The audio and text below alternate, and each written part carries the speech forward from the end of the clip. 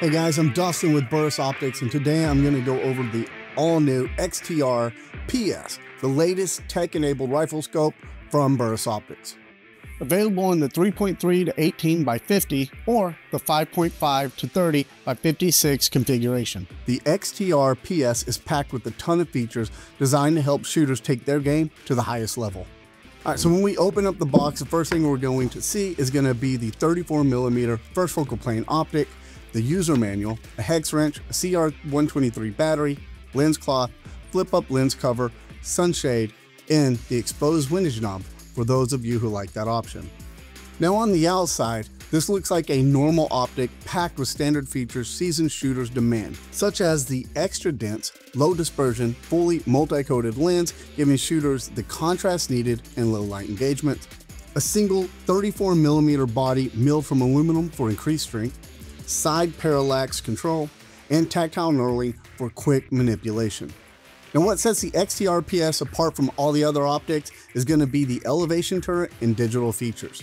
Now it has a peak programmable elevation knob that offers up to 19 mils of adjustment in one rotation. Using the BurrisConnect app, you can build out your own specific ballistic profile and save it to this optic. Now for more information on that, check out the link below. Now when using the top turret and making your rotations, you're gonna see that it is clickless.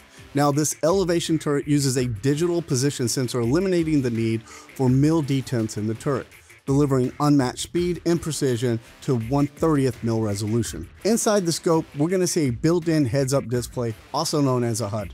This is gonna show shooters their dialed turret position displayed in yards, meters, or mils.